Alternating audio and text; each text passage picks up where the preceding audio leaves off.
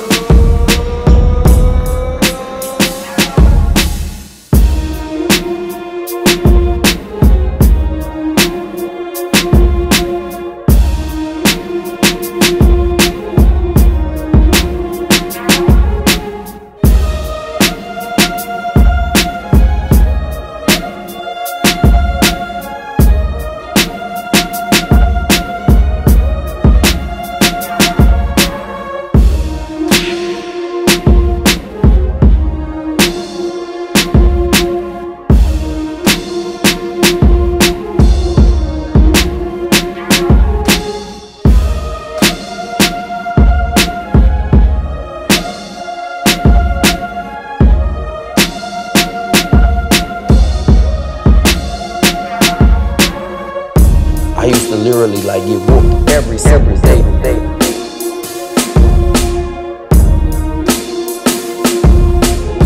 In Texas, you fighting nothing but everything is tough. All fights are real tough. That was like my upbringing.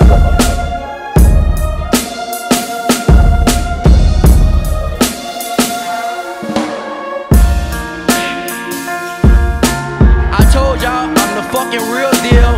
These little boys that want fought it cannot fuck with me. I am the best, and I'ma keep proving it, bro. They told me I was there. I'm telling them I'm the fucking best at want fought it. I keep telling you, I'm getting my shit back. I'm getting my belts back.